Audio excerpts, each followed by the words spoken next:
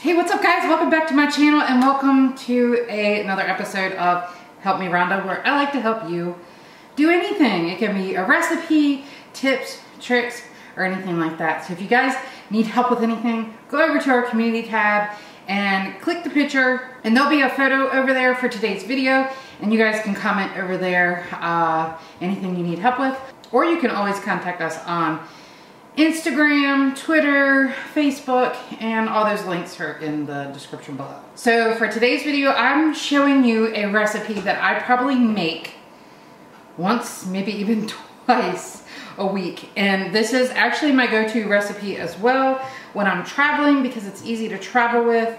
And if many of you guys don't know, I am vegan, so this recipe is a vegan recipe. But by all means, if you want to add something in to customize it to your liking, feel free to do that. So we are actually going to be making what's called a One Pot Mexican Quinoa. Now this recipe, I've actually seen many variations of it, like on Pinterest and things like that. I've kind of adjusted a little bit of the ingredients and measurements to what I like and my taste. But yeah, you guys feel free to do the same thing. And I'll also be cooking it today in my Instant Pot. You do not need an Instant Pot for this recipe. First and foremost, if you're doing this on the stove, just follow the instructions on how to cook the quinoa on the stove and it'll turn out exactly the same. All right, but to get started, let's go over the ingredients that we're going to be putting into today's dish. And we've already mentioned quinoa. Now there's different kinds of quinoa. This is white quinoa. There's also like black quinoa and black and white mixture, different kinds. Just always remember to use the instructions on the back if you're cooking them on the stove. You're gonna need a can of black beans and you will drain and rinse these. You'll need a can of diced fire roasted tomatoes.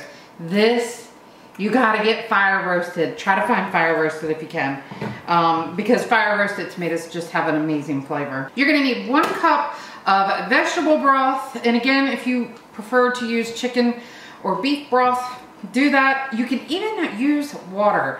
I use the vegetable broth because it does add like a delicious flavor to it. You'll need about 1.5 cups of corn. Now, I know I don't have enough corn in here. I usually use frozen corn, which really makes me sad because I really love corn in this dish. And if you like avocado, have an avocado on hand as well. You do not need that. For the spices, we're gonna be using a teaspoon of chili powder, a teaspoon of cumin, and probably a couple tablespoons of dried cilantro. Again, if you can get it fresh, by all means, use fresh cilantro. And we'll be using about a tablespoon or so of lime juice. If you're using an actual lime, it would just be the whole lime squeezed. And we're gonna be using 3 garlic cloves. So I'm gonna go ahead and get these garlic cloves diced up and in my Instant Pot, and we're gonna put this together.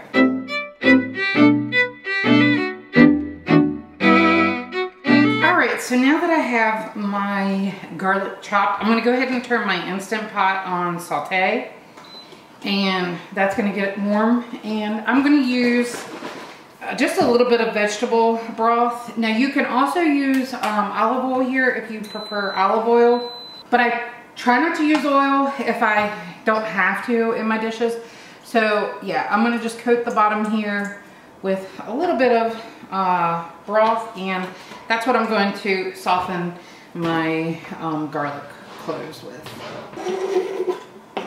So while that's doing its thing, I'm gonna go ahead and get my beans drained and rinsed. All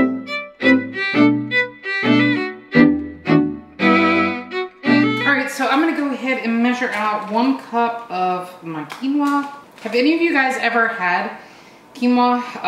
I actually never even heard about it until I went vegan. There was a lot of things I discovered when I went vegan, delicious food that I didn't even know existed. And so yeah, basically it's a super grain, and it doesn't really remind you of rice, but I guess it kind of could like satisfy your tasting for rice if you know, were craving something like that. And you were trying to eat healthier, then, you know, by all means, this would be a healthy option. Now, quinoa can be quite expensive in the grocery stores. I buy mine at Aldi, and I think for this, it's $2.99. There is 16 ounces in here, and I believe I can usually get about 2.5 of these dishes out of this one bag. So it's not terrible cost-wise, but it is a little more on the pricier side than like rice or something like that. All right, so everything is looking really, really good. I'm going to grab something to kind of stir this up a little bit. Okay, so I'm gonna turn this off, and we're gonna go ahead and start adding our ingredients. We're gonna start with our first can of tomatoes. And what's really nice is if you're using an Instant Pot, by preheating like this, your pot is, you know, already warm, so it doesn't take as long to heat up, which is nice. All right, we're gonna go ahead and put our cup of quinoa in there. And then we're gonna use a cup of vegetable broth. Okay, I'm gonna go ahead and just pour in all my corn because this is all I got.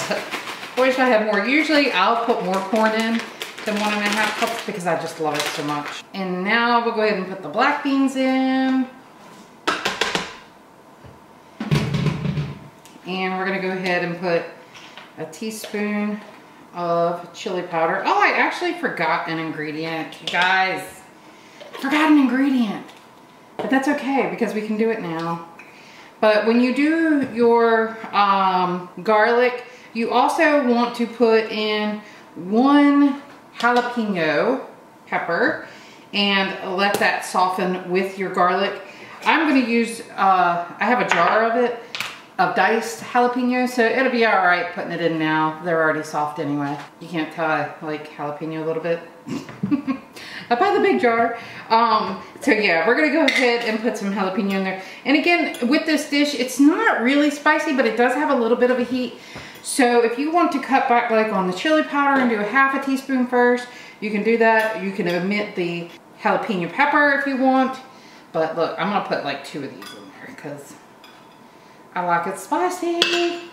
So that was probably about 2 tablespoons of jalapeno. But again, if you're using fresh jalapeno, it's just 1 pepper, and you know, take the seeds out if you want to also decrease the heat in it, because the seeds is where really a lot of the heat is anyway. All right, so this is what it looks like.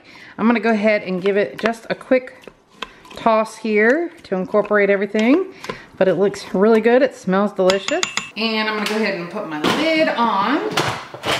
Make sure we are at sealing. I'm gonna go ahead and push manual, and we're gonna let it cook for 2 minutes. Once it's done cooking for 2 minutes, you're gonna just let it sit for about 12 to 15 minutes. Usually when your pin drops, that is clear indication that the unit is cooled off enough to open it, and usually that's just enough. And then when we open it, we're gonna add the cilantro and the lime and cut up some avocado and have some lunch, you guys. I'm excited. All right, guys, I believe our One Pot Mexican Quinoa is ready. So we're gonna take our spoon here and just stir things up a bit. Looks good. Whenever your quinoa has that look of like it's kind of broke open, that's when it's done. All right, so now we're gonna go ahead and put some cilantro in, and like I said, I am a little generous with this because I love the flavor. And now we're gonna go ahead and squeeze in some of our lime juice. And again, this just makes it. I promise you, if you do not put the lime juice in, you are missing out. Doesn't that look delicious? All right, so now we have all those ingredients in, and I'm gonna go ahead and spoon some in our bowl here. And this is optional. If you do not like avocado, by all means, don't put it in there. But I promise you, you're missing out. I actually did not used to like avocado until going vegan, you guys. I'm telling you. When I changed my eating, it was amazing the foods that I actually liked and didn't know I did like. I always thought it was kind of gross. It was never appealing to look at for me. I am not stingy with my avocado. This meal will last me for a long time. So I usually use the whole avocado. Yes, the whole thing. All right guys, so that is it. We're gonna go ahead and do a quick taste test because it's just good to taste test, right? So good. Now I used to actually eat these with the Tostitos scoops, but then I was like, this is way too many calories and not eating as healthy as I could. So I don't use scoops anymore, but if you guys want to use scoops with this is great to eat with tortilla chips. Alright guys, so that's actually going to do it for today's video. I hope you guys give this recipe a try. I am sure you will love it. So thanks for watching this episode of Help Me Rhonda, and we'll see you guys in the next video.